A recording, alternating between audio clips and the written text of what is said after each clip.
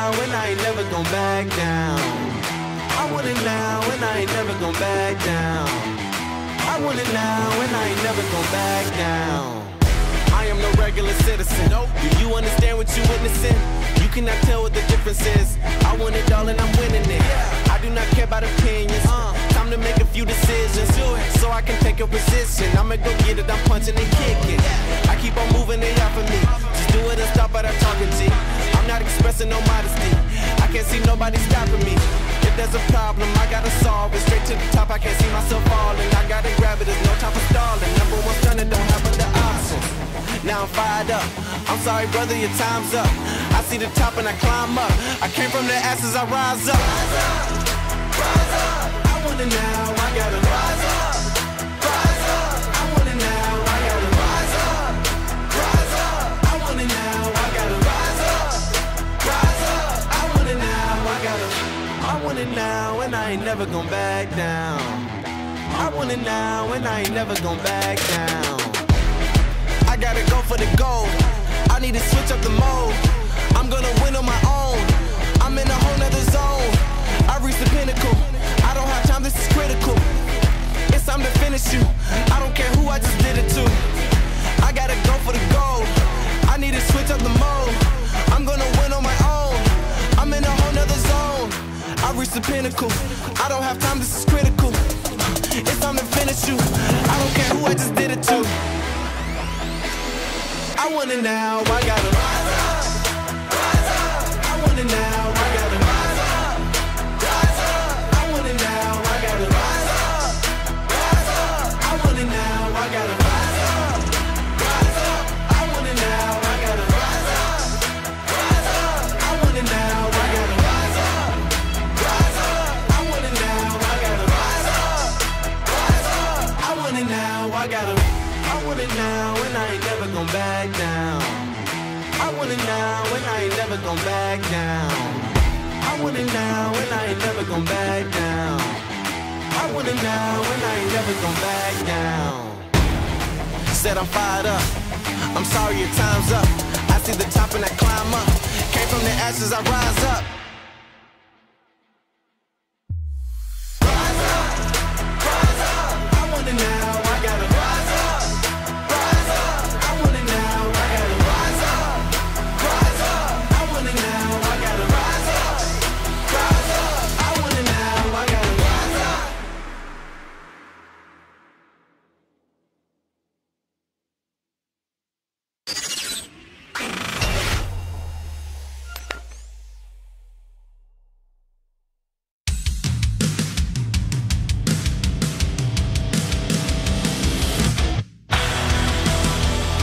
Live from iRacing's virtual Richmond Raceway, we say good evening, sim racing fans, and welcome to round 5 of the 2024 Full Throttle Real Sim Racing Cup Series.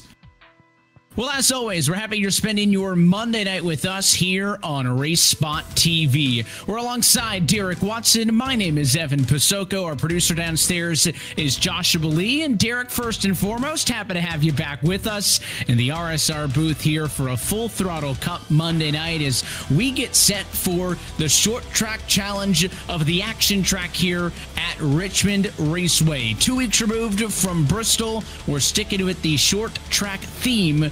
But this racetrack could not be any more different than what we saw in Bristol. Going to be a unique challenge on the board tonight. No, you know what will be the same though, Evans? The possibility of frustration and tempers. You know, over time, this track has changed names and had a shorter name. Now it's Richmond Raceway instead of Richmond International Raceway. But will not be shorter is the anger, the tempers, and the beating and banging. As we look at the schedule here, look at this. Texas up next, and Talladega, Dover, Darlington. We're going to go from short tracks to big tracks very quickly. We will, and you talk about some of the old names of this racetrack. Once upon a time, the Atlantic Rural Exposition Fairgrounds from 1946 to 1952 when this racetrack opened. This is a notable date for Richmond because we will be back here for round number 17 of this championship on August the 5th when we get down to the end of the regular season. One of the few racetracks that does get a double dip per se on the calendar. That's something to keep in mind as well. Of course, it feels like we are still in the wee hours of this championship, but after tonight, going to be a quarter way through the regular season, and here is how the point standing shakeout coming into tonight. It was Agnew Phillip, the race win at the Bristol Motor Speedway 2 weeks ago, his second of the year, that keeps him on top of the playoff standings. Bradley Burke and Benazzi Major, your other race winners so far this season. Therefore, everybody else seeded by points, top 16 make the playoffs. Again, still far too early to hit the panic button, but I will say, guys like Joseph Tice, Ross Cato probably did not think that they'd be below the cut line at this time of the year. No, and you have to panic right now. I know you said we're only a quarter of the way through the points, but even if you're at Cam Patterson or Dylan Coyle right at the cutoff line, you have to panic. You cannot sit back and just say, hey, let's work it out. You have to go there and go hard and go for it. Now we're going to see here on track, by the way, the 19 car. And coming around here to start a lap at the start-finish line. You know, Dylan, the one interesting thing about this track that drivers dislike or have a hard time with, may be a better phrase, is throttle control is so important here. Well, that's the thing, is this racetrack, I mentioned sticking with the theme, this racetrack clocks in at 3/4 of a mile in length. But some will argue, is it kind of one of the bigger short tracks or one of the shortest super speedways out there, right? This racetrack embodies characteristics of both, and it really does take quite a bit of effort to get around this place cleanly. We're taking a look live at our closed qualifying session. No, Burke, not the only driver who wants to put a lap time down. They're all just out there on track by themselves. You see Freenosh top of the board. Currently, that's not going to be a fast lap. 19 giving it a little bit extra to the end of lap number 2. His time will not improve. Burke stays at a 22.150. Let's see what Papanow has. He's currently 14th with one more lap around. He's on lap 2. Yeah, let's pay attention to Papanow here. They're going to come off the gas right here. And let's see how long before he gets back in the gas here. Look at that. I mean, all the way through the corner before he gets back on the gas, Evan. And that's what happened to Burke, was he was a little anxious and slapped that gas pedal a little early, and the car looped around. That'll be something to watch under race condition all night long here. Now we're seeing the 24 come around here again. This is on the front straight. There it is. There's your time for Davis. That's P9 currently.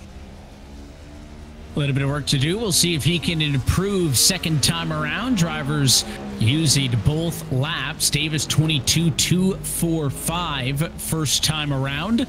Let's see what it is second time. For the Hasib Designs machine, he goes 22.282, so he does not pick up in his second lap. This is an interesting racetrack as we go on board with Micah Maddox, because from above, looks pretty symmetrical, but it is worth noting that that start-finish line, very much kind of the antithesis of what you see in Talladega, Derek, is actually much closer right there to the exit of 4 than it is to turn 1.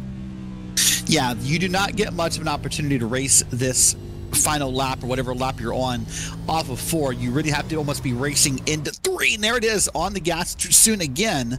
That's going to be the story all night. You heard the engine kind of rev up there as he started to lose the tires, and that'll be a failed qualifying lap.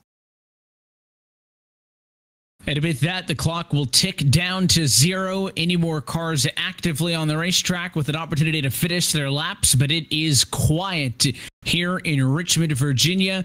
And with that, qualifying has drawn to a close. So let's go trackside and take a look at your RSR starting grid.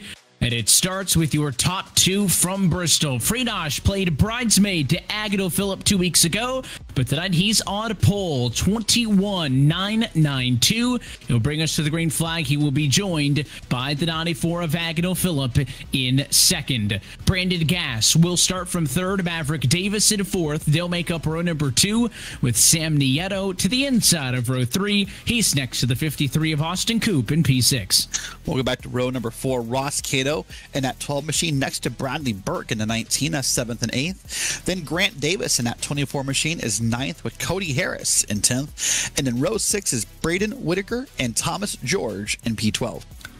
Takes us about halfway home. Michael Araya gets the lucky number 13 starting spot in this one, and Mike Maddox in the XPM Chevrolet starting in 14th. Manatsi Major, a race winner from earlier this season. He gets to start tonight 15th with Eric Papineau alongside in P16. And back on row 9, the 17th spot goes to Brett Larson and 18th to DeAndre Kane.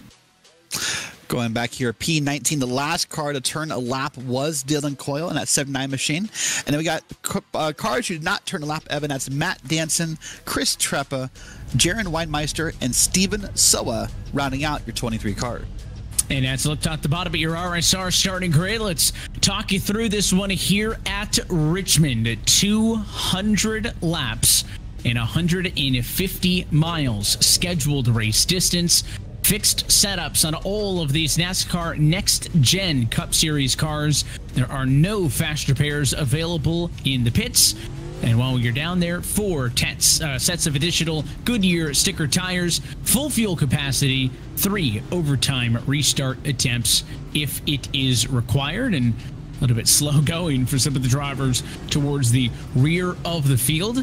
We were just talking to pre-race as well. I mean, 200 laps here at Richmond, Derek, not a short one. That car count in the mid-20s will likely help things go green. I think that is a good thing for the racing on track here tonight. You look back to Bristol just 2 weeks ago, that race only having 2 yellows with a field size of 21. Yeah, I was doing the math here. If we stay green, it'd be about a 65-minute race, but I suspect there'll be a couple contributing factors there that will stop that from happening. We're going to take a 2-lap pace lap around here, Evan, is how we do it at the short tracks. And I think, as I said, the key to winning this race, earlier I said it, it's all going to be about throttle control. If you smash that throttle, hopefully you're on the inside. If you do, you can spin it through the grass and you can collect it. But if you're someone on the outside lane and you smash that gas pedal too soon, you're going to cause a lot of calamity out of turn 4 at Richmond. And of course, Friedrich, been a while since he's been in full throttle RealSimRacing Cup Series victory lane. What can he do? Agnell Phillip to the outside has already got 2 checkered flags this year. Could he possibly try to continue a charge? Last season, taking home a championship, had 7 race victories en route. Pace car off it in. As always, we're happy that you're spending your Monday night with us on RaceSpot TV. Let's go racing at Richmond.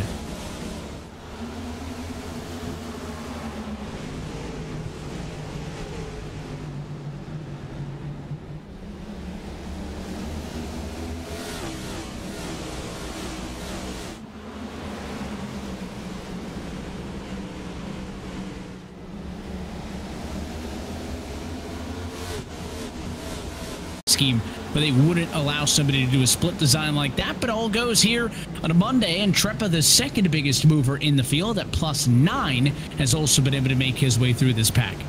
Yeah, maybe my memory is not great. I feel like that was one of the old Jimmy Johnson tribute throwbacks that had issues with that, where there was different paint designs.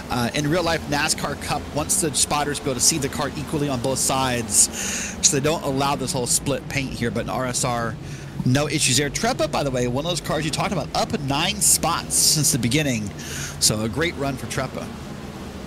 He's also, continuing to kind of march through the field. No shock that Danson and Treppa, the 2 cars who did not take a time in the qualifying session, are the biggest movers. Obviously, they've got comfortability in what they've got on the long run, and you're on board of a Treppa now. Looking to match Danson's +10 if he can get around that 12 of Cato. Look at all of that chrome and spec map work on the 12 top side of the racetrack, but the bottom seemed to be the place to be earlier when we saw Mariah and the likes of other drivers fighting, but not easy going there. The 50 car can't make it stick, has to pull back in line, and he'll try to reset and try again as he looks to continue to move that Roar Esports forward through the field.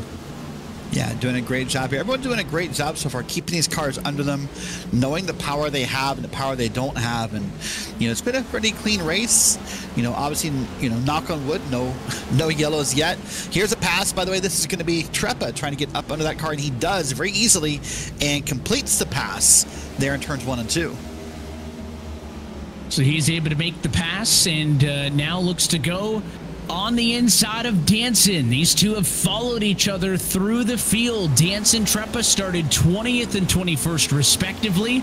They haven't really fought with each other. I think much of that may be the reason why they've been able to get through the field so well, is because they haven't been hindering each other.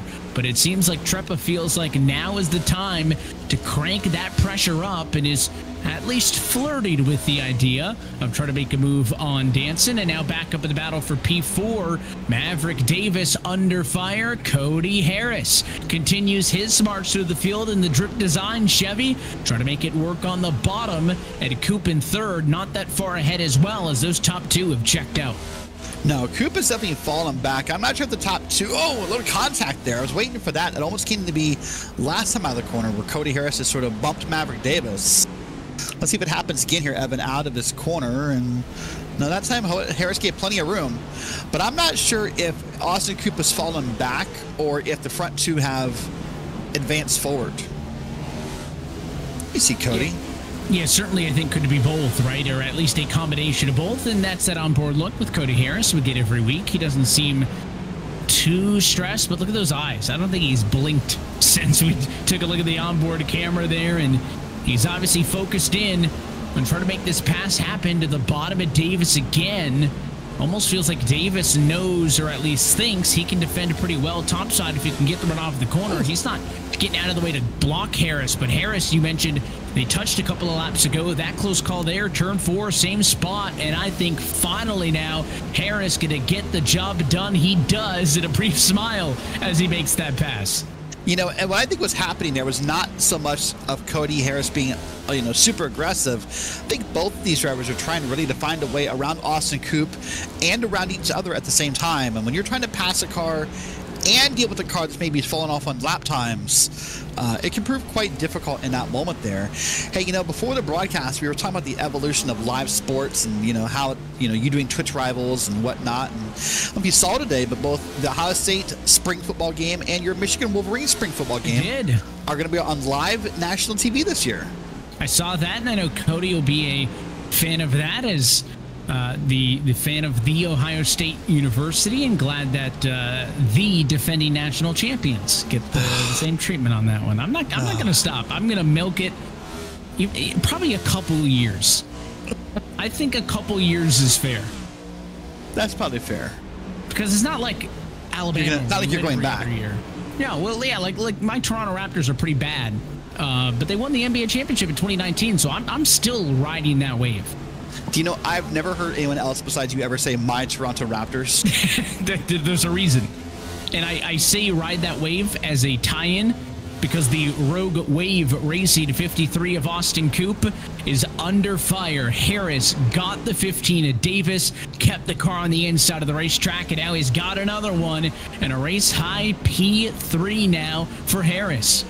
Yeah, that's a great job by Cody. He's now +7 on the day from where he started. Really climbing through here. And I was taking a look at his last lap times. He is almost there as far as the leaders. They're a little faster, but only by about 1/10 of a second. So we'll see how he does. That time by, he was 1/10 of a second faster than Andrew Freenosh. Here's a look now. Does the 15 car, Maverick Davis, follow suit? You also have to wonder, Agnell and Cody, two very, very talented drivers at some of the top levels of this iRacing service. Coop was with them, if not at times pressuring Andrew for P2. Did he maybe use up a little bit of his stuff and has fallen off now? Yeah, probably has used up too much of his stuff, and probably, you know, someone who planned on spending a short run. I mean, when you come to a track like this in any kind of, whether it be league racing, official iRacing, you know, races, or what it may be, a lot of times in the back of your head, you're like, okay, we're going to have X number of cautions. You have this mapped out in your head. You're like, I can race aggressive because of this. And then if that plan falls apart, it really does expose your game plan and the flaw within it. And that may be what's happened to Ross, with all due respect, or Austin Coop, sorry, with all due respect, is that he was expecting there to be a couple, you know, contact issues, maybe some yellow flags, and that was not happening or really hurting his run. So now we'll see as we get into the longer end of this run Do we see more drivers fall off? Do we see some other drivers who may not have dazzled us with the positions gained early? Gain 3 wide for a moment. A lot going on there. Top side as Mike Maddox goes 2 laps down at the same time that DeAndre Kane was going 1 lap down. I mentioned it took a little while till we got to the lap traffic. Kane, Coyle both losing their lead lap status. Means that traffic going to be more and more frequent. Steven Soa going to be the next car to get caught by Agnell Phillip, but Agnell's got about a 0.7 of a second buffer back to everybody else, so no need for him to rush into making those moves. But anytime as a lapped car getting around somebody wasn't the most comfortable spot to be in. So we'll continue to monitor that one all night long as the infighting between Danson and Treppa continues. Again, they've done such a good job of both passing 12 cars, but they've kind of stalled out a little bit using their tires up. It's about 7+ seconds off of the race lead, this battle for 8th. Yeah, and you see now Treppa's going to make the move to the inside here with Danson in the middle lane. Yeah, and look at that. Danson all the way out to the wall, by the way. Good job right there by Danson to gain that speed off of the wall and keep it moving. But yeah, these guys are fighting hard here. And if you're Treppa, you're really just hoping Danson sort of gives up and lets you by, because you don't want to be side by side forever, because that gaggle will form behind you and it will be bad news.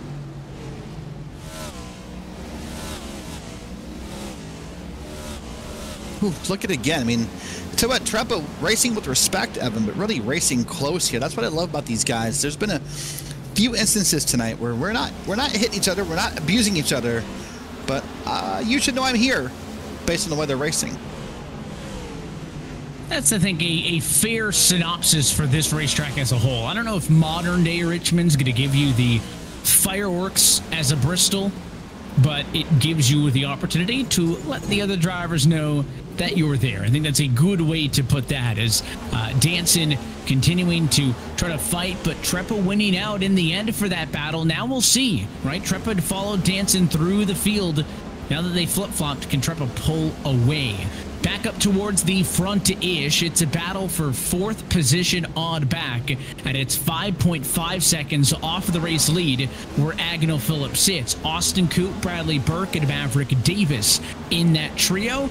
Next car behind them, Michael Araya, not a part of the fight yet. It's about a second disadvantage, but if these cars start to fight, he is in a prime position to try to swoop in, as this time by going to be quarter distance through this Richmond 200. Yeah, great race so far. Lots of close action. As I said, so far we're caution-free, knock on wood, lap 51's where we are. And everyone's racing pretty hard here. I mean, this battle right here, as you said, this is with Coop, Burke, and Davis. You see Burke now is trying the outside. I'll be honest with you, Evan, unless you're just on different tires than someone else, maybe a pitting versus not pitting call, it's hard for me to believe you'll ever make a pass on the outside work here at Richmond on equal tires. I don't know that that's going to work for anybody. I think that's a fair point. And let's go on board with Ross Cato now as he looks up to the back bumper of Danson, the Altus Engineering Chevy's colors. Pretty iconic at this point. Could tell right away it was Danson from the bumper. That's the 2 with Sam Nieto to the inside again, but a different look on the 2 this time around with the Little Caesars colors. And Nieto going to try to go top side. Maybe a moment of hesitation there. I don't think he was sure if Nieto was going to come up or not. Again, it's also just tricky to get the run off of the corner based on how that exit plays into that curved front stretch, which goes all the way from the exit of 4 down to the entry into turn number 1. And now the 12 very clearly no longer threatening the 2 is going to have to hit the reset button and try again. He seems pretty calm. He's working the formula wheel.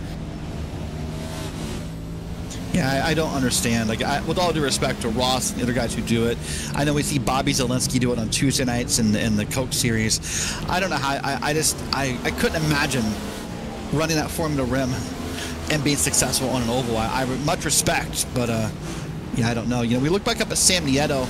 You know, he's down a few spots here. He's down, what, 5 spots in this race, Evan. You have to imagine he was hoping that setup would be hot and ready, but it's just not coming to be right now. I was trying to come up with a good pun to come back to that, but I think he got me beat. That was a good one. He's on the inside of the 38 car of Danson. This is the battle for 9th and 10th spot.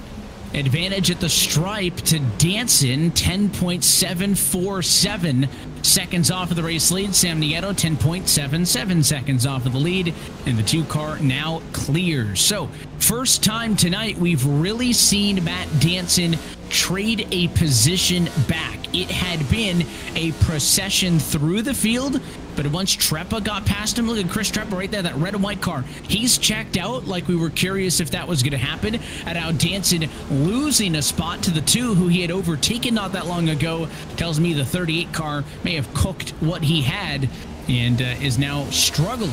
As other drivers continue to march forward, he may have kind of hit that cliff. Yeah, you know, that's the case. It's happening across the track. Now, you look at the track lap times, Evan, and up and down the board, we're now in the 23s. When this run started 58 laps ago, we were in the 22s. So you can tell the track is slowing down, or the tires are slowing down, at least on these cars. So almost everyone's down in the 23s. On the boards and not the 23s I can see last time by was P3, Cody Harris.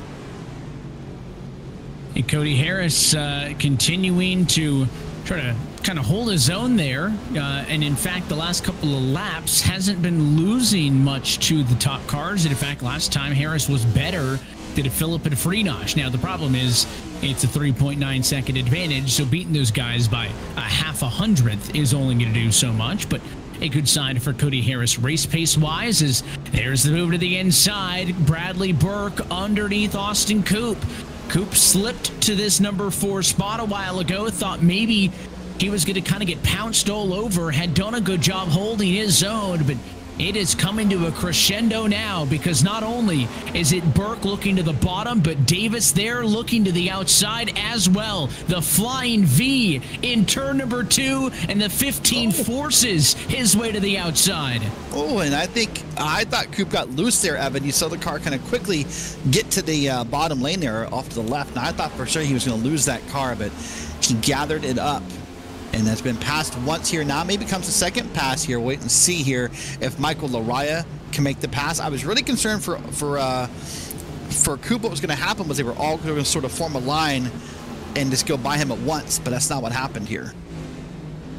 No, not the case. Coop fortunately able to kind of defend once the one pass happened. It is not going to be the open floodgates, but I don't think it's done yet, as Michael Laraya has been able to get right there. The Sim Speed shot number 44 car, longtime supporters of him and everybody here at RSR, going to go down to the inside and will tango again, this time in a battle for P5.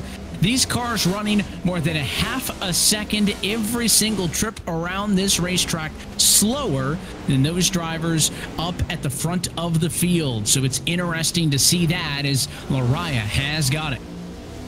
Yeah, anytime you're racing side by side with someone at almost any track, maybe minus a super speedway, the fact that someone else is there, the fact you're lifting not to hit them, the fact that maybe they're running the line you want, you're not tracking out as far, you're not whatever you want to do, you're going to run slower. So when these guys get back in line like this, where Laraya is now ahead, they might pick up a little bit of speed in leaders here.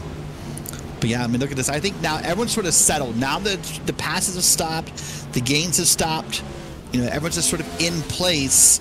Now the question is, when do you, oh, hold on, I started to say, when do you pit? And just like that, here comes our first taker. That's Thomas George, part of Steel Horse Racing. And this is, I think, as far as I'm aware of, in our first car down pit road, and there's a second one. Yeah, that's what I'm seeing as well. Second car in, going to be Matt Danson. It's notable we are right at the 1/3 marker in this race. So if the 2-stop strategy is going to be the prominent one tonight, this is about the time that the bank is going to be open. We'll see if anybody else comes down. Nothing from Phillip, nothing from Freenosh. Curious to see if anybody could go to the halfway point and make it a 1-stop strategy. It is also worth noting, even if you're thinking about a 2-stop strategy, that may not mean you're simply going to pit right at the 1/3 marker. That may make sense, and it certainly does, but some drivers may actually go a little bit longer on their earlier runs, so then their last or later pit stops can actually be a little bit shorter because they don't have to take on as much fuel. So just some of those things to keep in mind. Thought once we saw those two come in, though, Derek, it was going to be a mad dash, but no taker sense. We'll keep an eye, though, on the pit road entry. Yeah, usually those first couple guys are trendsetters in most oval races, where once it begins, it'll happen. Now, what will happen is the drivers are going to watch Danson and George, and they'll be watching their lap times, or how fast they get past, or when they do pass someone, how easy does it look? And let me tell you, Evan, when you're in a race car and you get passed easily by new tires, there's a little bit of envy that kicks in, and it makes that decision to pit a little bit easier than maybe what you were trying to hold out for. It really does. It's kind of like a clear visual reminder of how much time you are losing per lap, and you can back it up by numbers, but the visual is very effective. Brett Larson down pit road. Let's talk numbers, though, and kind of give you an example on that, right? So Matt Danson, lead car of those who has pitted. Last lap was a 22.146. Agnew Phillip, your race leader, 23.079. That's 1 second per lap faster for the cars who have pitted. Again, they're not going to stay 1 lap a second, 1 lap, I should say, per lap faster 1 second, but that's going to gradually tail off. But in theory, if Matt Danson had pitted and then the car that he was running next to pitted 5 laps later, they'd blend out 5 seconds apart. Again, the tricky part is, well, then everything swings the other way. But my what goodness, is nervous is this right here. Oh, and it's Minazzi Major getting tagged. This is why you want to be careful about pitting, though, Derek. It's going to put you off of the lead lap, and it tends to bring sketchy moments like this when there's cars on different strategies, and I think Minazzi Major might have to change the fire suit after that moment. I'll tell you what, Sam Nieto almost got hand-tossed right there. Right into the wall. That's what almost happened to him. But yeah, this is that danger. Now, to give a better perspective, if I may, that math you gave was best scenario of the 1 second. Take someone like a Sam Nieto who just ran a 23.65. That's a 1.5 second advantage that those cars are going to have who pitted versus those who didn't. So I can't imagine with how the tires are starting to behave that drivers can hold out much longer without pitting here.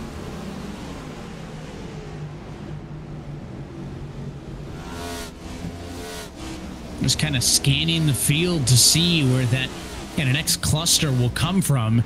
Again, some of this influenced by the fact that we've seen cars to pit road, but it is worth noting that there's only 13 cars, I should say, actually on the lead lap still.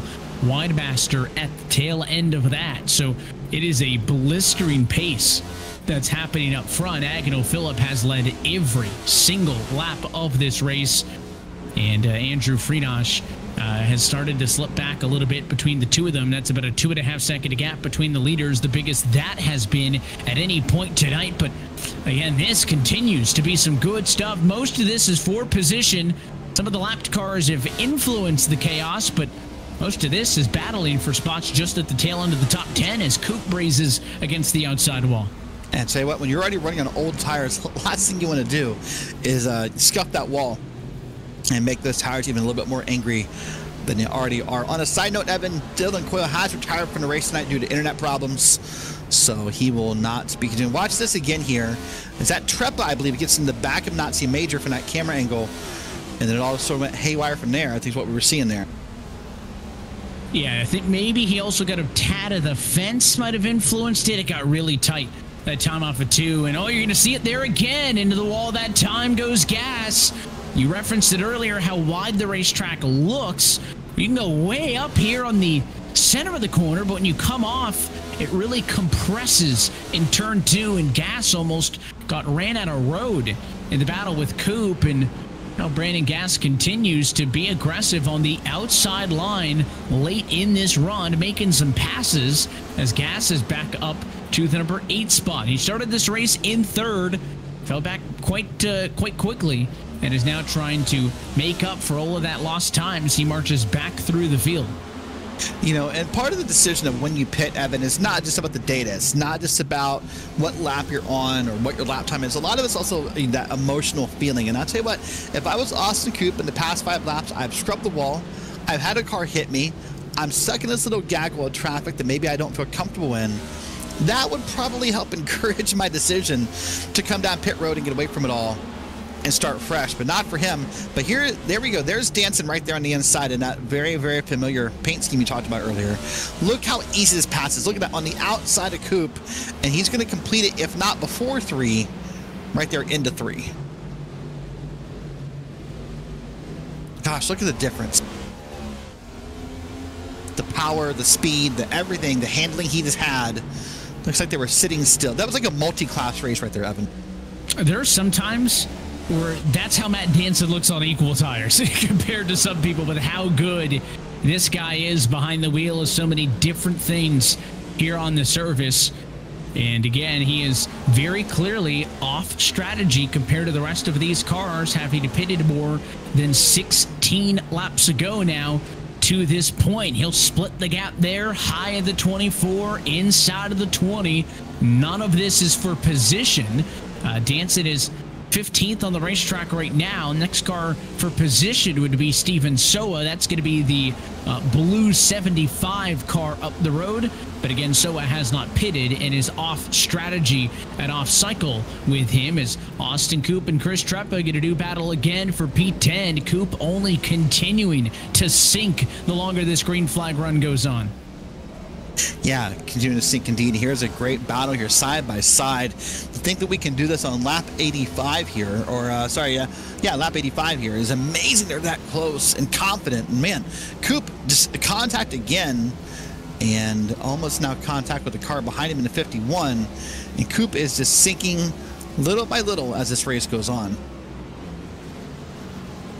We mentioned that the smaller car count may yield to some green flag racing, and that has been the case since 36 minutes removed from the drop of the green flag. It'll be our closing in on halfway home in this Richmond 200, in which Agnew Phillip continues to have led every single lap.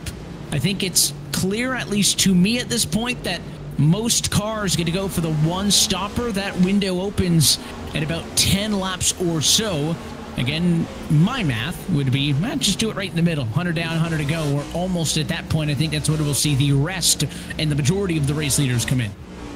Yeah, a lot of people prefer that easy, that symmetry of just having the predictability. And the best part about that, Evan, is that now you have that muscle memory saying, okay, when the race ends 100 laps from now, I know how the car is going to behave, because that's exactly how far we took the car the first time. So that could be the benefit here of doing that kind of easy number and making it happen. We see now Sam Nieto getting some pressure on the outside here. There's Brandon Gass there on the outside coming way wide. Whew. Some smoke as well. Thought maybe a slow car, but I think it's just going to be somebody brushing the fence on that trip down. No, there was an issue with Cody Harris.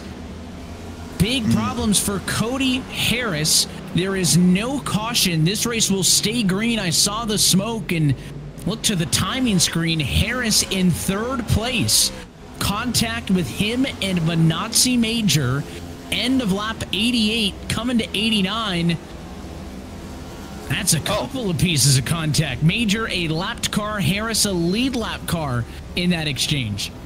Looks like, honestly, with all due respect to Harris, just got a little impatient and wanted to get under Manazzi Major, but the front straight at Richmond is not the place to do that. There's not enough space and grip down there to make it happen, and they just made contact. Good on both of them, though. Got those cars under control in the bottom of the track and kept things moving here at Richmond. Now we're back to live racing, and Sam Nieto here moving up again on the inside here. That is the 24 of Davis on the outside. In the end, that costs Cody Harris time. He falls from third to fifth, but his lap times across the affected laps, I think, showing about a 10-second loss of time. That is, I think, far more hurtful than just the spots on the racetrack. That puts him from 5 seconds off the race leader to 15. And in a green flag run like this, I mean, you simply can't afford something like that. No, especially in a race that maybe might go green the whole time.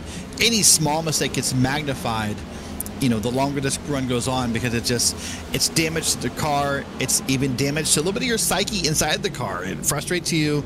You get mad. And I'll tell you, Evan, while you're in the car, drivers have a really long memory about what happens. And if you can't erase that memory, it'll eat it. Crazy. Yeah, funny how drivers can remember something that somebody did to you 3.5 years ago at this racetrack on that lap, and you know they will put that in the memory bank and they'll save it for later.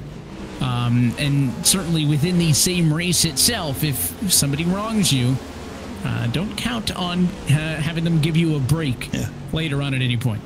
Then as a team manager, there's a simple things like, you know, where your pit stall is, where a braking point is. The simple things, no, we can't remember that. But who wrecked you 5 years ago at Richmond? Oh, I got that written down, Pat. Race car drivers, very unique in how they function that way. You can see Major, again, always easy to tell where he is. He's got those familiar colors on that car, getting lapped on the outside of the racetrack. Again, he also suffers from time lost being in that contact with Cody Harris. He's now 20th position in 2 laps down. Agnew Phillip queued up over the radio, thought maybe that was an indication that pit stops are coming up, but he is not in this time. But we are on the cusp of being halfway home, and you gotta wonder, Friedrich at 4 seconds back. As Andrew, do you go for the undercut to try to take a chunk out of that time? Or knowing, listen, there's a decent chance we just went 100 lap screen, and we're going to do another 100. Do I need to save for the long run and maybe actually stay out longer, hurting him short term, but maybe trying to benefit long term? Friedrich has got 7 seconds to the next closest car at Maverick Davis sitting to P3, so there is very little risk to trying something here. It almost made me wonder if Friedrich was backing it off. We haven't talked about this yet, and I guess now we do. I was wondering if Friedrich was backing off to make sure he could get to the halfway points. That is the thing that happens here, of course, in the RSR full throttle, league, where you get those points for halfway in the top 10. So I thought maybe Andrew was backing off to make sure he had enough gas for that, but now we're there, so I don't know. In fact, it'll be this time by for Agnew Phillip and Andrew Friedrich and company that are going to be halfway home in the Richmond 200. 100 down, 100 laps to go in this race. Just over 40 minutes on the stopwatch. That's a pretty good pace for a 200 lap race like this. Phillip's lap times trickling to the 23.3 second range. Obviously the slowest he's been by a significant margin tonight. And now the question is, you've been able to accomplish my question of can you make it to halfway? So now the ball's in their court. Do you pit now? Do you try to run it a little bit later? I was going to bring up a point, Eric, that maybe you want to have a little bit more fuel in the car at the end of the race because of overtime, but admittedly, 4 sets of tires in the pit box. If we do get a late yellow, you're going to have 3 sitting there still. I don't know if anyone would leave those on the table, as we see Brandon Gass coming in. He was P9. And a caution, caution. Right it's Cody as Harris. He hits the box. It's Cody Harris got turned around there. My first thought was I saw Minazzi Major on site, thought what happened there, but that's not it. Cody Harris going to claim responsibility for the yellow. I think Harris lost it on his own after a grueling green flag stint that was just too much. I think also he probably heated up those tires with that big slide that he had in the contact, but that's just little lucid as he tries to catch it. Goes hard back up and into the outside wall. Yeah, I didn't want to, probably what's going to happen if you see the in-car view, didn't want to let the car slide to the inside, so he thought he could grab it and tug the wheel to the right and save the car, and then unfortunately, just watch this here. I'm going to come here out into 1. You can hear it. He's just going to snap the wheel right about there, try to save it, and it snapped it too hard. Oh, that's a hard hit, and a hard damage for Cody Harris, who'd been going all night long up in the top 10. Gosh, that does not get easier to look at the third time by. Now here's the the scary part was in coming back across the track. There were some upset drivers on the radio about that. And this, I think, is going to be bad news for the likes of Danson and others who had pitted at the 1/3 marker in this race. I don't think that they would stay out on 30 to 40 lap old tires and to be at such a disadvantage. I think they kind of have to pit here. That would hurt their strategy because they had yet to pass all the cars that they had given up spots to pit back. We'll see, though. Phillip is already off of pit road. Matt Danson will stay out from a lap down, though, so he's simply going to try to get his lap back. So that goes back with the risk I had mentioned when we saw the near miss with the Benazzi Major, Derek, is even after 40 laps, Danson hadn't unlapped himself, and because of that, he's going to have to skip pit stops no matter what just to get back to the lead lap. Agnew Phillip, things a lot more uniform because he simply came in for 4 tires fuel, and he's back out. Well, now we can lean back into the old theory that, you know, you hear from racing commentators all the time, that cautions breed cautions. And that's what Matt Danson's hoping for, is that this thing goes green and very quickly that another yellow happened. That's what he's hoping for, because it will not take long for this field to catch Matt Danson if he truly is staying out here. It looks like he is. I mean, he's not pitting his time by either. So, I mean, it'll be a few laps, Evan, but not long. Maybe 10 at most, I would guess, before the field catches Matt Danson with those difference in tires. So he's hoping for a very quick yellow so that this sticks and he gets his lap back. And looking, the lights will stay on top of the pace car, so it's going to be at least one more trip around the sun before the lights will go out, and we'll try to restart. But now the question is posed, you know, how does this affect the second half of this race? We went green all the way from the start to the midway point. There is no reason to why that can't happen again, but part of me thinks the drivers are almost going to be spooked, knowing, hey, this thing could go green. I could be, you know, losing to my best opportunity if I don't make a move now. They may be more aggressive, and this could be a very different second half. Alternatively, nothing could change, and it could be just as good and long as a green flag stretch. Yeah, I was thinking the same thing. I was thinking in my head, I wonder if Andrew Freenach doesn't, I don't want to say is aggressive or is rude or is, you know, is mean about it, but I wonder if he's not quite as polite on this restart as he was the first time by, if he just kind of wants to push the envelope a little bit on Agnew Phillip, because obviously we saw Agnew pull away. Agnew's already secure, most laps led. We'll have to wait and see. Oh, here, sorry, I got spooked here. That's all the wave rounds going by. I saw a bunch of cars going. I was like, oh, I missed the start. No, that's just the wave rounds. I got scared for a second. And but you left me alone. Yeah, well, you know, it's a short racetrack. Everyone's going to have to hustle around, and with the lights on top of the pace car, going to be going back to the green flag. This time through, Agnew Phillip and Andrew Freenach on the front row once more. Green flag in the air.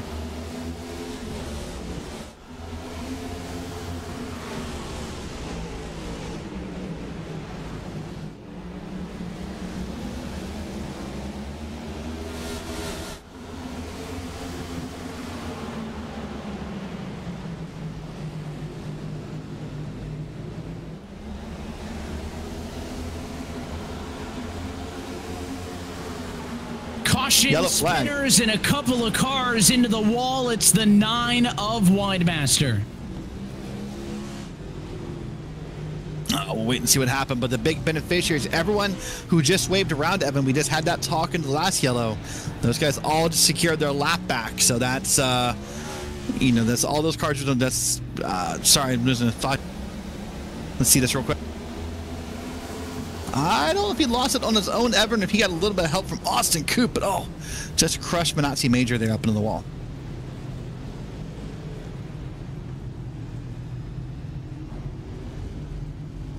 Well, Nate's going to get going again. So I'm not sure if he just lost the car from getting on the gas too soon, Evan. Let's see it again here. This is from Coop. Coming out of 4 here. Nope, lost it on his own. Big gap of space there. Just lost it from getting on the gas too hard. And then Coop with the slightest of bumps. Well, now here you go. Matt Danson, everyone else who just took their lap back, Evan, they have secured that lap back. Watch it again here. Loose in front, that's a lot of smoke. You look to the high side, and that could have been worse. A little bit of damage on the front end of Steven Soa's car. I will say, Derek, I'm a little bit upset by that because I spent about 6 hours one afternoon painting that car for the 75 of Steve Soa. Not the fanciest paint scheme in the field, but I'm pretty happy with how it came out. Yeah, it's hard to watch something you create get get crushed together like that. And it is, yeah, there's that beautiful paint scheme. In fact, we've seen you, I think, paint cars live on air before, if I remember right. I think you. I do. This was there a Bristol? Was it Bristol where the RaceSpot logo was upside down, right? Was it the Bristol 500 or was Yes. Yeah, the RaceSpot logo was upside down, so we downloaded it from Trading Paints, tossed it in Photoshop, flipped it around, updated the paint. So it is a limited talent. I think it's a cool looking car. It's kind of retro inspired. Yeah, I mean it's basic. It's simple enough for me to have done and taken 6 hours, even though it looks pretty basic. But I'm happy with how it came out. You know what? It's a guaranteed way for Steve to get some TV time. It's legible. I'll give you that. It's legible. I know what that car says. It's clear fonts, nice colors, big font. So, yeah, there's some positives to this. You know what? Unlike 75% of Cup teams actually utilizing the number being forward for the sponsor and not just leaving it all blank. There you go. I was going to say, you know what? If your client was happy, that's the most important part.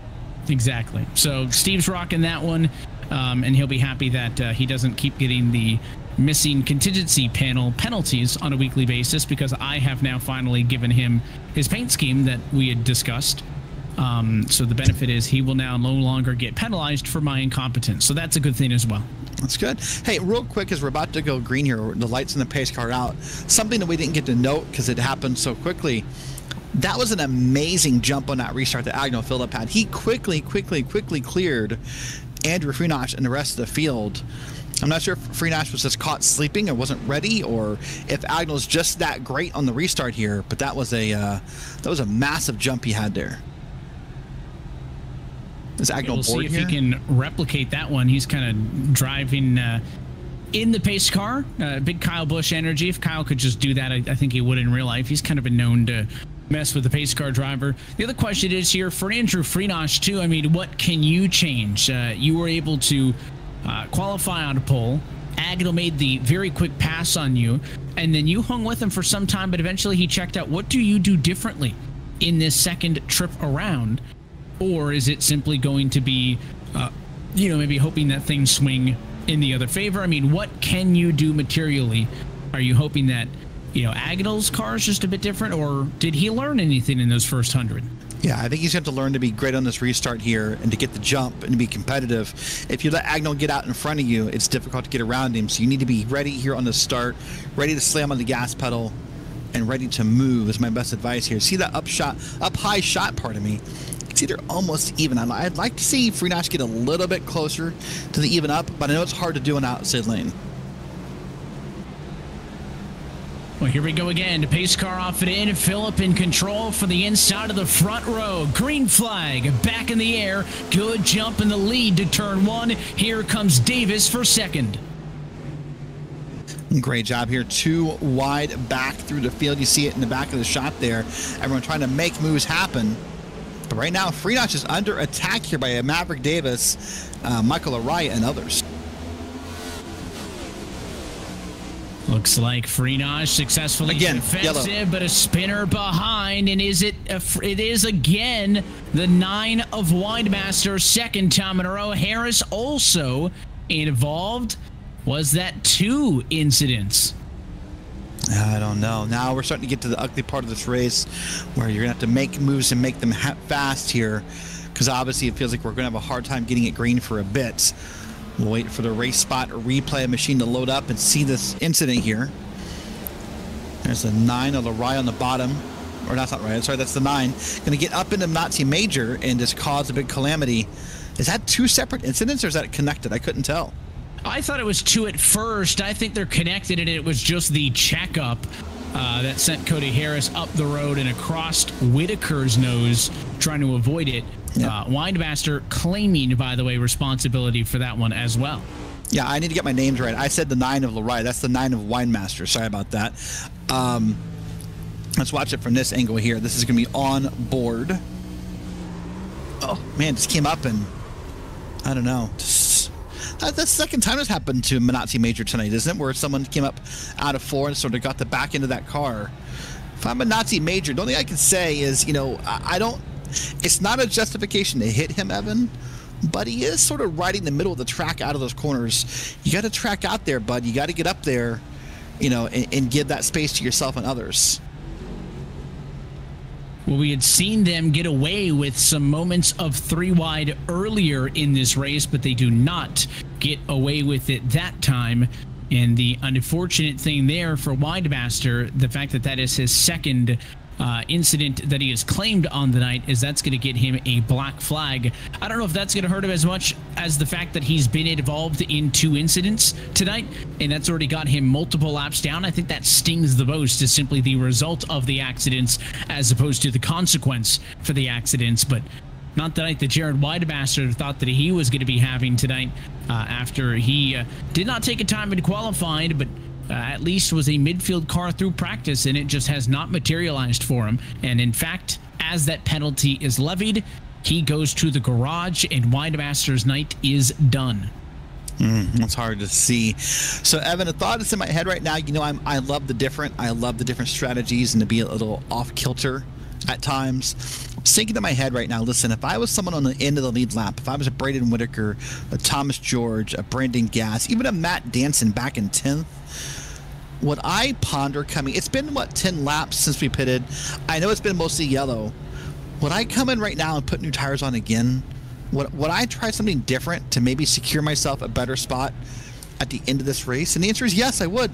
Why not try it? The cars on pit road right there, those are the ones which are in the wreck. But why not try something different? Obviously, Agno Phillip has the strategy locked in. You're not going to beat him at his own game. So instead of playing checkers, let's play Parcheesi. I can confidently say that that is the first time I've been invited for that on air. Hypothetically, of course. To play Parcheesi? 100%. You've got. Have you ever played Parcheesi? I haven't. Wow, you had a sheltered childhood, didn't you? Apparently. I'm just learning this now. Okay. I mean, we've learned it before. There's this whole not putting sauce on food thing. We can go back to that. Well, so, you know. That's a take that I'll stand by, though. Fair enough. When I draw a line in the sand, the line is drawn. I know that to be true.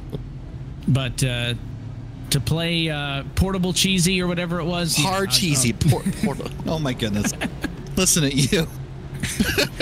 Even our producer downstairs, Joshua Lee, is... Listen, Josh Lee he probably doesn't even know what Yahtzee is. Okay? They have it. No, they have it on the iPad. He's just never touched the dice before. iPad kids can stay in the loop with stuff like that. We're getting yelled at in our ears. Yeah, no. Jared Widemaster, as mentioned, has gone to the garage. No active penalty to be served. His night is done. He becomes the second driver to retire from this Richmond 200. Pace car off it in. Agno Phillip has been oh so sweet on the inside line, and he does it again. Green flag in the air. It's a good jump, and big contact for second. Davis into the door of Freenosh. So what, the biggest jump right there was Davis on the inside back in P3. Quickly got up here on Freenosh and just slammed on the gas, had it timed perfectly, and I thought he was going to complete the pass. Let's see here. Does he get it out of 4? I'm not positive he will, but he's fighting for it. Maybe again through 1 and 2, he'll have it done. So in the end, the challenge from Davis comes. Midfield, all kinds of fighting as well. Common denominator, Agno Phillip loving what he sees in the rear view mirror because it's going to give the 94 a chance to run away. Davis not backing down, side by side with the 4-time Cup Series champ. Freenosh on the outside also will not give in. No, not giving in at all. Both these guys are side by side. They've got Lariah right behind them and a whole herd of cars, Sam Nieto and others. And so these guys need to figure out who's going to lead and who's going to follow, because the longer they're side by side, they're going to let Nieto, Trepa, and others all catch up here. But right now, it is side by side again through this corner. I thought by now one of them would have had the advantage here, but they're going at it pretty full force here. Freenosh almost clear now, all the way top side, but the runoff of 4, he has got it. Freenosh successfully defends, but has the damage been done as Agno Phillip opens up a big gap, and now slow on the front stretch, the 24 of Grant Davis. Slow and off pace, single car spin, no yellow flag with only 1 car involved. Yeah, great job by Grant. Got that thing turned around and got control of it, got it moving again. And we talked in the beginning of the show about throttle control and how you can lose the car out of 4. And as the sun's coming back out again here, the track will get ever so slightly more slick or more loose, and that becomes a little bit more doable than maybe what it has been in the past half hour or so. A lot of discussion as well amongst the drivers. If you're just joining us late, let's take a second look. The 24 car just on his own. I've seen cars get sideways center of the corner, but that early in a run, first time I've seen somebody lose it like that on exit today. He really almost did a full 360 and just grabbed a gear and went for it. There was very little downtime in that spin. He just sort of did a great job there, did Grant Davis. All right, Evan, well, 71 to go. A lot of drivers now have sort of made their strategy calls. But look at this, Michael Laraya back up to P3. Someone who I feel like we talked about a lot in the Icebreaker series back in the winter is now up here in P3, chasing down Agnew Phillip and Andrew Freenosh. Chasing down and trying to get into this conversation. It has been the Phillip and Freenosh story. Can anybody else insert themselves into that conversation? Or are they going to allow Agnew Phillip to continue to basically put a whooping on him? I think is a fair way to put it. He has led every single lap of this race. That's 131 laps now complete. It would probably take me a significant amount of time to comb through results and let you know when the last time that happened was.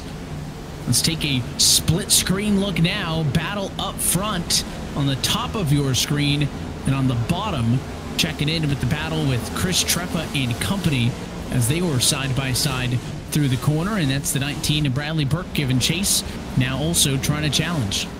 Yeah, great battle on the bottom of your screen. That's 7th, 8th, 9th, and 10th. That is Treppa, Burke, as you said. That's Gas. That's Ross Cato. I think I saw Braden Whitaker back there, all battling for that spot. So lots of tight battles going on there. Meanwhile, at the top of your screen, look at this. I mean, Agnew Phillip, I don't know what he's figured out tonight, Evan, other than just, open air is better than dirty air. I mean, he has led, I think, every lap, or did Freenosh lead the first lap? Freenosh got lap 1, or sorry, Phillip got lap 1, so Freenosh didn't get any of them.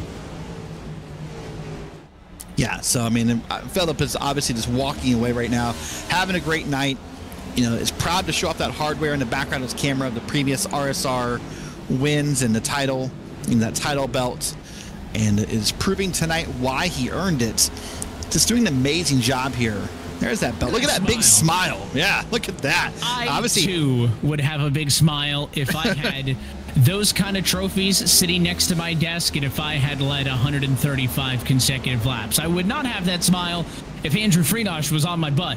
But, to each its own.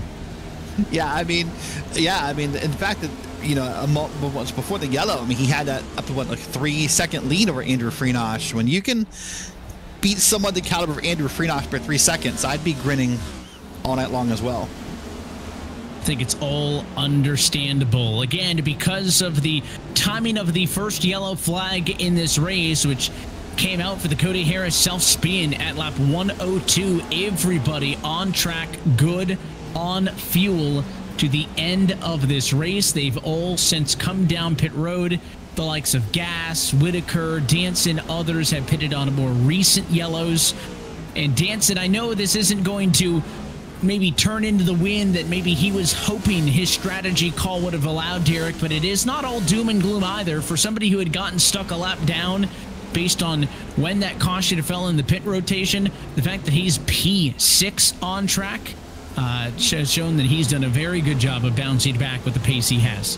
Yeah, done an amazing job. And what he has done to a certain level is he's learned something for future races. Now every track is different. How your tires behave in a one-stop versus a two-stop can be different. But he has, to a level, learned, can that two-stopper work at a track like this in the future? As you said, we come back here, I think, for race 17 in the schedule. So now when we come back, he may have an idea in his head about how happy he was with that two-stop versus that one-stop. So maybe not effective today, but maybe some good R&D for later in the season. We mentioned that date, third or fourth, the last race of the regular season, a rare trip where we will double up on a racetrack with this 30-race calendar, essentially taking 6 weeks out of the NASCAR Cup one. Many of those dates that are cut are duplicate tracks that are visited twice. So it is pretty rare, the fact that Richmond, both of their dates survive from that NASCAR Cup Series to Full Throttle RealSimRacing Cup Series transition. Continuing to watch up front. Again, Freenosh lost a lot of ground trying to hold off Maverick Davis. He successfully did so. Had fallen 0.5 of a second back. He's back within 3, so that means Freenosh has been better than Agnew Phillip on this run. But sometimes when the talent that you're up against is Agnew Phillip level talent, then I would say the same thing if those roles are reversed. And Freenosh was having the same kind of night. Sometimes that 2 to 3/10 of a second difference is all it takes to just get in a hole and be unable to dig yourself out of it. Well, and realistically, Andrew Freenosh really has 2 problems, or 2 races happening here. Evan, he has catching Agnew Phillip and then passing Agnew Phillip. Those are 2 separate mountains to climb. Catching Agnew Phillip is one challenge. Getting around him, ooh, that's like Mount Everest. It really is, and on a track that has proven to be somewhat difficult to pass at tonight, not to say that we haven't seen plenty of passing, but when cars are pretty close, or, you know, in the case when we were talking about Treppa earlier with Danson, took Treppa a while to get around Danson, then when he passed him, he just checked out. When you see that, and passing is at a premium, and it is challenging, you do not want to be that car that is forced to be the aggressor. Let's jump back to the battle for the number 8 spot. Brandon Gass has got it. Ross Cato wants it. It's about 5 seconds off of the lead. Yeah, great job here. Ross Cato has been up in the battle all night long. Currently P9 and doing an amazing job here. Almost near where he started. Started P7 earlier in the day. So trying to make that happen and trying to get around Brandon Gass, pardon me. Gass has kind of been all over the racetrack, and not in a negative or out of control sense, but look at this, way high in 3 and 4. That's going to kind of tantalizingly leave the bottom of the racetrack wide open for Ross Cato. Cato gets there, they basically get alongside, and then the 20 car pulls the run off of the corner. Now down here in 1 and 2, it's the opposite. The 20's going to the bottom. Cato gets almost all the way low, but he kind of diamonds the corner and turns in a lot later. Yeah, and look at that. I know not what we're talking about. In the back of that shot, you saw Austin Coop back there, and that car wiggled really hard out of that last corner. Wow, look at it, almost pointed up towards the wall out of 4. I think he's having a difficult time here.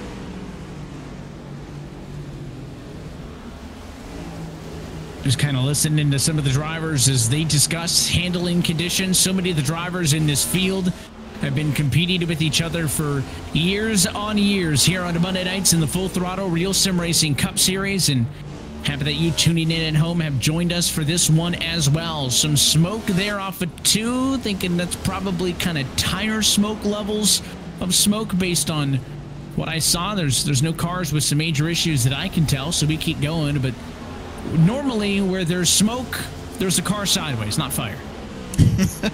And then maybe a fire. No, yeah, you're right. Yeah, usually where there's smoke, there's a yellow and there's something. You're right. But now it looks like here, by the way, that we've gotten these cars a little bit leveled off here. And we're now seeing that this is a little bit more handling come in. Maybe it's backed off the throttle inputs or done something here, because that car is a little bit more underpowered than it was previously. But man, look at Agnew Phillip just now starting to slowly, I feel like, increase that gap here. And slowly leaving Freenosh behind. But Michael Laraya is ready to pounce if something happens in this run. That is the key, is be there waiting in the wings and ready to take advantage of the opportunity. We've seen self-inflicted errors, self-spins by the likes of Cody Harris tonight, Jaron Widemaster, very talented drivers, not to put the bad juju on the likes of Agnell and Andrew, but it is very tough. No matter what league, at what level you're competing in here on iRacing, it is tough to have a perfect night. It's tough to pitch the no-hitter. And Agnew Phillip continues to be on track, I almost feel dirty referencing that, Derek. It's kind of like saying the word shutout when there's still 10 minutes left in the third period. Normally always ends bad. I don't think Agnell can hear me. I've knocked on wood. I've done what I can to absolve myself of sin. I'm simply relaying the message as he'll go down to the inside of DeAndre Kane, put another car another lap down. But again, it just seems like it's hard to put it all together. And right now, all indications are Agnell Phillip is plenty capable as we're now inside, this time by of 45 laps to go. And on the stopwatch, that's only going to be about, what, 12, 13 minutes if we stay at this pace. Yeah, not very long at all. So 45 laps goes very fast here at Richmond under green. And you're right, you almost feel bad using the words, would it be perfect game or shutout or whatever you got in your respective sport. But it does have that feeling where now, the fans start to get tense and you're kind of staring at it and, you're thinking this is going to be it. This is going to be wire to wire, referring to a baseball season or whatever you have that can make it happen here. But I mean, he has now opened that gap up about double what it was a few laps ago. The only question I have is sometimes when you get in the scenario, Evan, the lapped cars are a little less welcoming to the leader than they are to second, third, fourth place. It just makes me wonder if that maybe come up to a thing, but I don't think so. Unless Agnell Phillip just really messes up in a corner, or unless another pesky yellow comes out, this seems kind of, all Agnell Phillip's race to lose. And again, promptly knock on wood, and it's tough for Agnell too. I think he can be kind of more blissfully unaware, if that's a way to put it, than we are, because he's simply turning laps. But those 12-second lap times start to feel like they're 22, 32 seconds long, especially when you get down to the end. And it seems like this run, following the same stint as what we saw earlier in the race, right? It was Freenach challenging, Freenach looking for the lead, and then 30, 40, 50 laps into the run, he just can't stick with him. And we're at that point now, 55 laps removed from the last time those cars were down pit road, that those lap times have swung back in favor of Agnell Phillip, and he started to open up the gap again. Yeah, that's, I always talk about sometimes there's this vortex of time that's not equal. If you're Agnell Phillip, these 40 laps are going to feel like 40 minutes. If you're Andrew Freenach or Michael Araya, these 40 laps feel about like 5 minutes, because you're trying to run him down, you're trying to close the gap, you're trying to do anything to make it happen. And time, it feels like time runs much faster when you're chasing someone down. When you're leading, oh my gosh, it lasts forever. Just kind of waiting to see what the next ball to drop is. Again, still razor thin margins at the top of the field, and there's your indication of those stints we had talked about, the one-stopper versus the two-stopper strategy. That on the bottom is not really how Matt Jansen thought this would play out, right? Pitted at 65. He was more anticipating to pit it again 133 and go the distance. Phillip probably would have pitted pretty much where he did, but go to the end. But again, it was that yellow flag and the timing of the yellow flag that allowed Agnell Phillip to come down pit road. Jansen could not pit with him at 104 because he was a lap down, had to stay out to get his lap back, pitted on the next yellow. So Jansen actually slightly better tires than those cars in front of him. But again, the margins on the racetrack makes up for that and more. Yeah, the margins will make up not enough, because it's really just one yellow flag difference between 104 and 111 is what we're looking at here. I mean, Agnell Phillip now up over a second of a gap here to Andrew Freenach, and then it's still Freenach and Laraya fighting for second and third. It is the looks of this track today, Evan, for whatever reason, whether it's the temps, whether it's how the rubber has worn in, whatever it is, it just feels like passing here is at a premium, especially for a track only at 76 degrees air temp. I would think this track would be a little bit more grip friendly. See, track conditions pretty cool, partly cloudy, 84% humidity. I know that when the drivers first got the session up after some maybe slight delays, which may have limited practice time due to some hiccups with the iRacing service, their first comments were, cold track, it's going to be fast.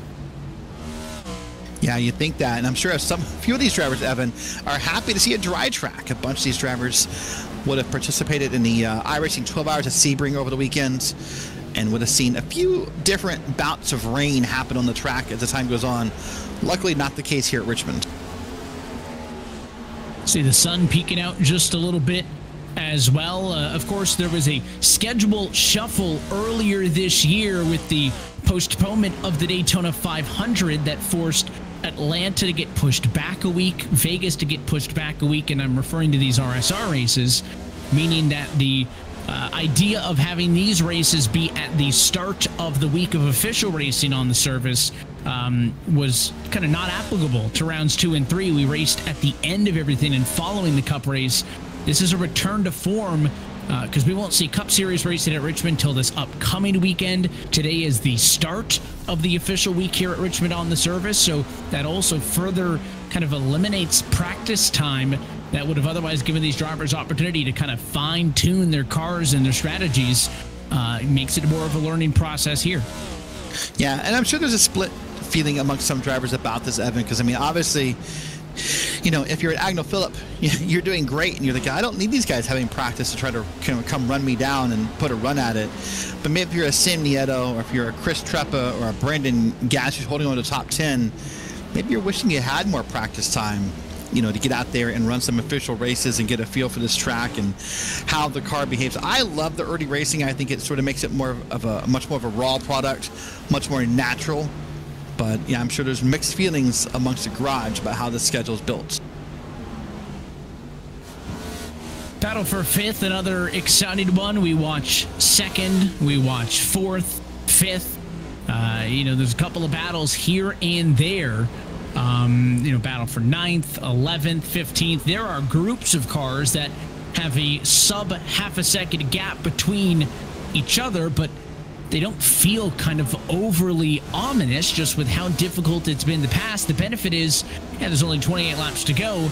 We're going to be at the tail end of one of the longest runs, almost right at, you know, where we were when we saw the yellow at halfway and saw one of the best drivers in the series, and Cody Harris, get loose and self-spin. So these cars are going to be struggling towards the end, and I think we've got a battle on our hands now officially for P2. Lariah has been stalking, and as Phillip drives away, is it time for the 44 to go to work? Yeah, I think it is. I mean, the cars will hopefully have a little bit more grip because we had those little rash of yellows right at halfway that sort of will give them a few less laps on the tires under green than the first run. Be right as this run goes on, somewhere in the back of the minds of some of these drivers has got to be that detail of, hey, listen, like, you know, Cody spun with, like, you know, at lap 100 or near lap 100 and, you know, just lost the car, and that's got to be starting to get in your head a little bit about, you know, I don't want to do that. Will my car do that? And that sort of that self-confidence begins to just dwindle a little bit as you get worried about it. Lap traffic up the road as well. That's the 51 car of Brett Larson, 2 laps down. Give credit to a lot of the drivers in the field here tonight. Only 2 of them have gone to the garage.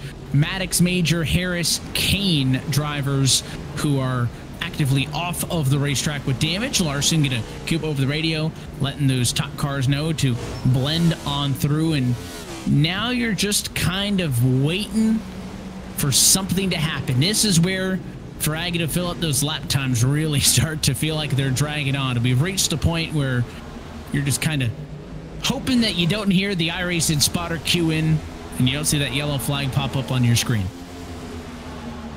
Yeah, that does become a concern. And let me tell you, I'm not able to hear all of it amongst all the other stuff we have going on. But there's a lot of conversation between Matt Danson and Chris Treppa. And I can't get the tone of it, but I suspect if something's going to happen on track, it might be near that location. It's a fair assumption as well, as it is some of the closest bits on the racetrack. Again, Danson had done a good job of bouncing back from getting stuck a lap down. He has lost spots since then, with Treppa passing him. Him and Treppa have been pretty even.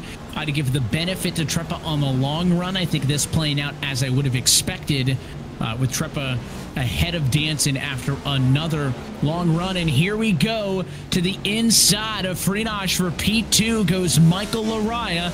Going to be tricky to make the inside work. Freenosh's key here is going to be to get the run off of the corner to mount that defense. And that's going to be tricky to do because if you get off that corner too soon, you can end up wiggling that car around, and they're both doing a great job of it here.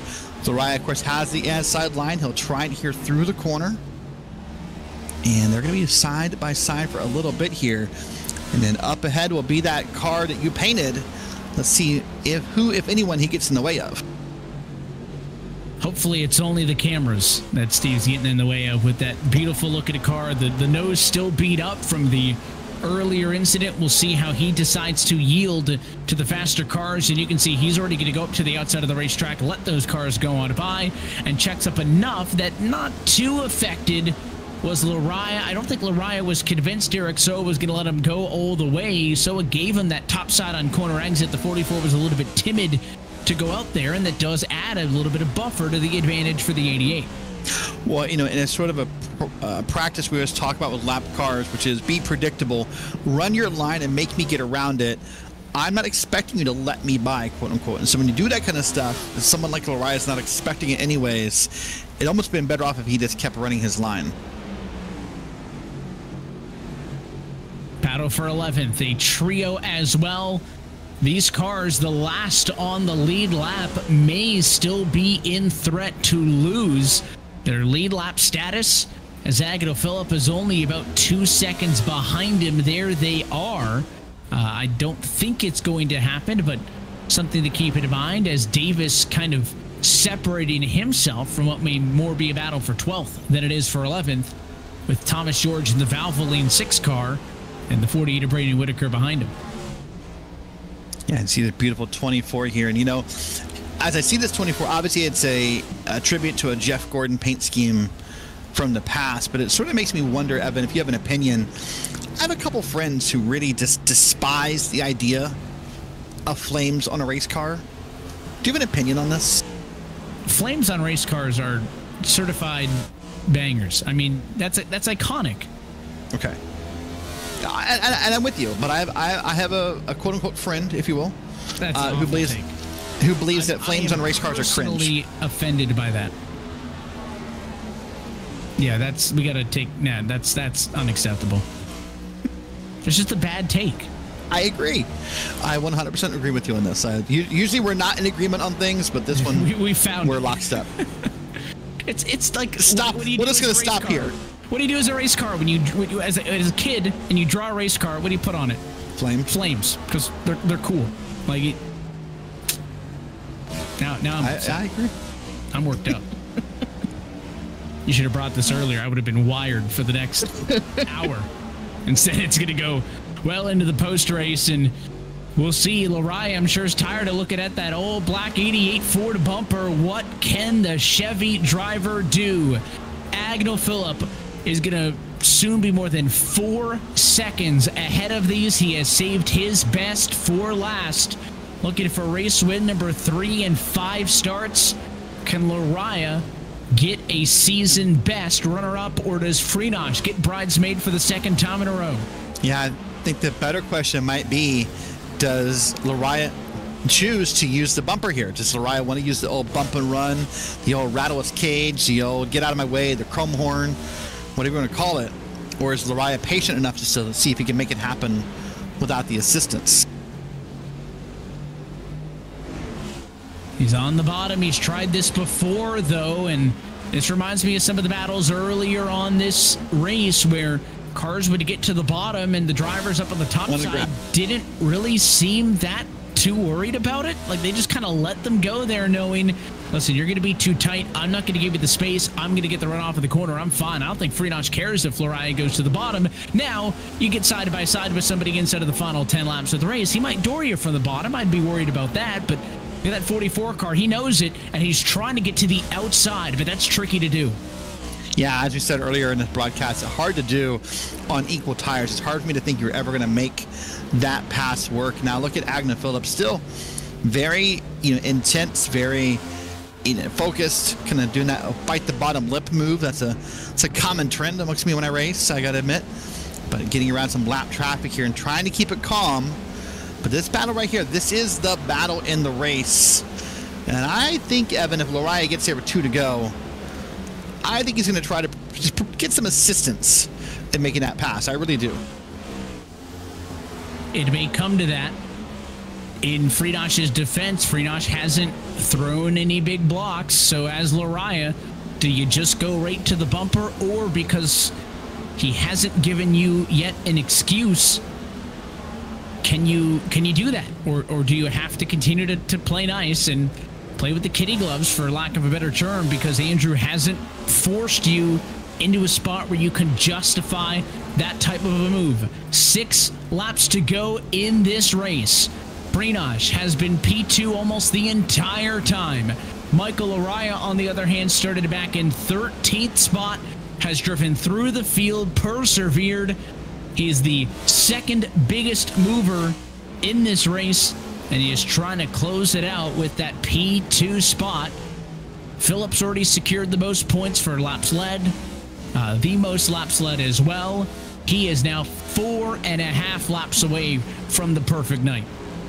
Yeah, not too far away from it. And I agree with you. I don't think Freenosh has done anything to deserve having a chrome horn used on him, other than the fact he's as hard to pass, and it is Richmond.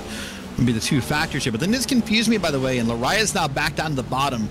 But as you were talking, there was probably 2 or 3 laps in a row where Lariah was swinging it way wide. And I don't know if he was just trying something new or if he just thought he saw something, but that lost him a bit of time on Freenosh here. And I don't know if that's going to cause him maybe just to miss out on this altogether, but it was pretty wide takes he was taking through those corners. One more look. That one forcing the 88 car wide, as maybe Andrew thought that Lariah was going to drive it in deeper than he actually wanted to, and it is on again with lap traffic on the horizon. Lariah, the advantage as they come off of turn 4, 2 laps to go. Let's see who uses this purple car as a moving pick. There's Steven Solo on the inside as well. Ooh, some contact there almost. And let's see who uses who for a pick. Oh no, Freenosh lost it trying to get around that lap car, and that's going to give him the pass. And I don't think Freenosh gets back around here in time to Lariah. They just caught Kane at the wrong time, and the spot goes to Lariah. Meanwhile, up front, it is the white flag for the 2-time defending champ Agnell Phillip. Had to fight off Freenosh at Bristol 2 weeks ago. He's going to go 3 for 5 to start 2024. Agnell Phillip pitches the shutout, leads every lap, and wins at Richmond. Well, Evan, if you look up the word domination in the dictionary, that photo right there, we're going to put that right there next to that definition, because that was pure domination all night long. And Yasai crossed the stripe and wiped some sweat off his brow. Long green flag runs like that can be physical, even in a sim race. And Agnell Phillip, impressive stuff as he continues to show that he gets better and better. And there was a time not all that long ago when Andrew Freenosh had won his 4th RSR championship in the Cup Series, where we thought that some of those records, some of those accolades may never be matched. Well, this man's got 2, and he is very clearly looking for number 3 here in 2024. Celebration is on the front straightaway. Let's take a look at our RSR full race results tonight. Agnell Phillip taking home the checkered flag, a final margin victory, 5.4 seconds over Michael Lariah and Andrew Freenosh. That late moment with the lap traffic forces him to settle for 3rd. We'll talk with them in just a moment. Maverick Davis and Sam Nieto round out your top 5, with Chris Treppa, Brandon Gass, Matt Danson, Bradley Burke, and Ross Cato, your top 10. Picking up here at P11, we'll take a look here. This is the last car in the lead lap. It is Grant Davis. And then 1 lap down is Thomas George, Braden Whitaker, and Austin Coop. And then 2 laps down would be Eric Papineau and Brett Larson. And then more laps down than that, Steven Soa, DeAndre Kane, Cody Harris, Manatzi Major. And then rounding it out, Evan, will be Mike Maddox, Jaron Weinmeister, and Dylan Coyle, your 23 cars. It's a look top to bottom at your full race results. Let's see if we can get a word now with tonight's race winner. It is another checkered flag for the man, Agnell Phillip, your race winner tonight at Richmond Raceway. Agnell, 200 of 200. Let's laps go. led, the perfect night here in Richmond, Virginia. Congrats. Thank you, Evan. Yeah, that was fun. Yeah, it was fairly uneventful race from my seat, but yeah, I'm sure it wasn't a particularly thrilling broadcast, but yeah, we'll take those drama-free ones when we get them. You tell us about it. I mean, you start from P2 next to Andrew. Immediate thought is, we look back to Bristol. You guys were right there at the end, and at least out of the gate, you got the jump on him, but he was all over the bumper for, I'd say, 50 laps, and then it started to build the gap, and it seemed to be the same thing in the second half.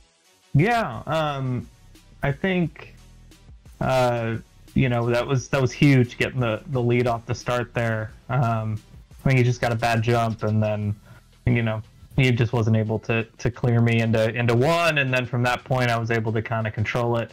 And that once you get in front, it definitely becomes kind of a different race than if you're in traffic. I was just trying to keep the distance constant until I started pulling away naturally, and then once that happened, I kind of, especially towards the end there, I could kind of run whatever pace I wanted to. But yeah, I mean, definitely very. I was telling Cody, it was even running at a kind of more conservative, hold on to it sort of pace. This track requires a lot of focus, especially with the way the set is. It's one of the better tick sets that I've driven, so definitely had fun with it. We saw Matt and a couple of other cars pit at the 1/3 marker in this race, seemingly indicating they were going to go for the two-stopper strategy. Obviously, the yellow coming out at halfway kind of nixed that. Was that something that you were at all considering, or did it seem pretty straightforward from your perspective? I don't think so. I think it would have. I mean, my lead was big enough at that point that I think the one-stop strategy, even if it was a little bit slower, which I don't think it was, but even if it was, I think I would have had enough of a cushion to make it back. I was gonna run it out, so I never got trapped a lap down. Yeah, I mean, I was actually kind of surprised. I think as that run was going on and those guys with fresh tires would catch me, they were actually kind of struggling to pass me, and I that to me really sealed it. It definitely seemed like that was not going to be the way to go long term. So the only way it would have worked is, if I'd pitted, I probably would have come in around 120 or so. It looked like was when my fuel was going to run out, and there was going to be some period of time in which somebody else was going to have the lead, and I was potentially going to be a lap down. If caution comes out, then that's what messes you up. But definitely ended up not being relevant to the final results here, and we're able to just kind of run the pace that we wanted to, and never really had to worry too much about what was going on behind. It's a good start to the year. 3 checkered flags for you. You got 7 in 2023. Is there anything different that is clicking particularly well for you this year, or is it just kind of the continuation of the work you've been putting in? No, I think it's similar to last year. In fact, I think around this time last year I had 2 or 3 wins around this point of the season, and then we had kind of that influx of kind of the really good pro level drivers, and kind of hit that midsummer stretch that I always seem to struggle in, and just didn't win for a while, so that definitely seems like that's still but it's still a possibility. I think there's any number of guys that could show up, even guys that are currently showing up, like Michael looked like he had some good long run pace today. Drew's always really really fast at a lot of these places, and Matt had some trouble with the strategy, and Cody had obviously his wreck, but the competition's gonna ebb and flow throughout the season. I think right now we're in a little bit of an ebb with it, so we're taking advantage, trying to build up some cushion for that first stage of the playoffs, so that we don't have to worry about making it out of the round of 16. But just trying to have fun. I think it's a nice little. We were able to change it up with having these races, the week before the official series go there. So I'm kind of hopping into these races a little bit less sure of like what's going to happen, and it's been fun. And we look forward to seeing what is up next. But until then, Agno, I know this was a long one for you, being behind the car, minimal yellows, and working hard throughout. So we'll let you get out here. But as always, appreciate the time and congratulations. Yeah, appreciate it. Thanks, Evan. To race winner tonight from Richmond, Agno Phillip has done it again. Let's talk with the next two drivers. Up first, Michael Lariah with the late move in this race to steal P2 away from Andrew Freenosh. Derek, you're going to be with him.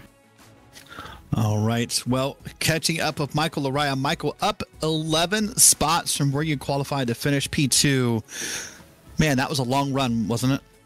Oh, yeah. And that's exactly what I needed. I'm definitely a long-run style of driver, and that's what I really needed tonight. I messed up qualifying. I spun out on my lap 1, coming to lap 2, right off of 4, and just it killed me. So I knew I had pace tonight, but it was definitely a little bit discouraging throwing away qualifying like that. So I needed the race to go green for a while, and luckily it did, and it kind of worked out where just I was able to get in that rhythm and work myself up towards the front. And then we had a caution really right at the perfect time for me, because I was just thinking about getting ready to pit, and then that caution came out, which saved me, and then I had really good track position from that point on, and just doing what I can to stay in touch with Andrew there and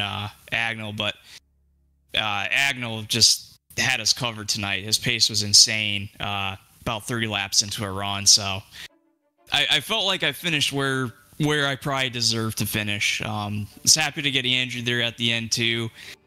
He was doing a really good job just being able to hold me off there, but we're both talking about it just before I stepped in the booth. Like we were both doing what we needed to, and we were racing clean, and we had a really close call with a couple laps to go, getting through the lap traffic there, and we both definitely practiced some give and take. We were saying, at that point, we didn't want to wreck each other because we were doing so well up to that point, so it worked out in my favor. Yeah, it looks like it did. So another question I'll ask you tonight, you qualified mid-pack, you qualified back, P12-ish. Is there anything, this being one of the few tracks we're going to double dip on the RSR schedule, what can you take away for next time qualifying to put yourself further up in the field? I would say next time, definitely get more heat in the tires, like on my takeoff lap. Do what I can just to build up some air pressure to give the car a little bit more stability. I mean, that's if who knows with how the setups may change at that point later in the year. But if all things stay the same, then that's definitely the approach I got to take. I just was not comfortable on the lower air pressures, and it was real easy to get loose, especially coming off of 4. So that's what I would work on. Maybe take it a little bit easier too, at least my lap 1, and then I would be in good shape for lap 2, which is the money lap. All right. Well, listen, great job tonight in the P2, and we'll see you next time. All right. Thank you very much, guys. Thank you. We'll continue down the running order with your third place finisher, Derek. It was almost Andrew Freenosh's P2. Lost it with about 2 laps to go. You're with the driver of the 88 car. Andrew, P2 most of the night, and then those last couple laps battling side by side, you sort of lost it. What happened there? Did you just get spooked by the lapped car, or what happened to you? Yeah, we went into one, and Michael there was close enough that I don't know if he took the air off my spoiler or I just overdrove it. It just kind of slipped up the track. He got to the inside, and then we were battling. We came up on those lap cars. We were 3 wide, and we were kind of coming off at 2, and there was one against the wall. I really didn't want to wreck both of us. Michael was faster, so I kind of backed out of it, and then still almost wrecked myself. So we just kind of play it safe, come home with the top 3 and move along.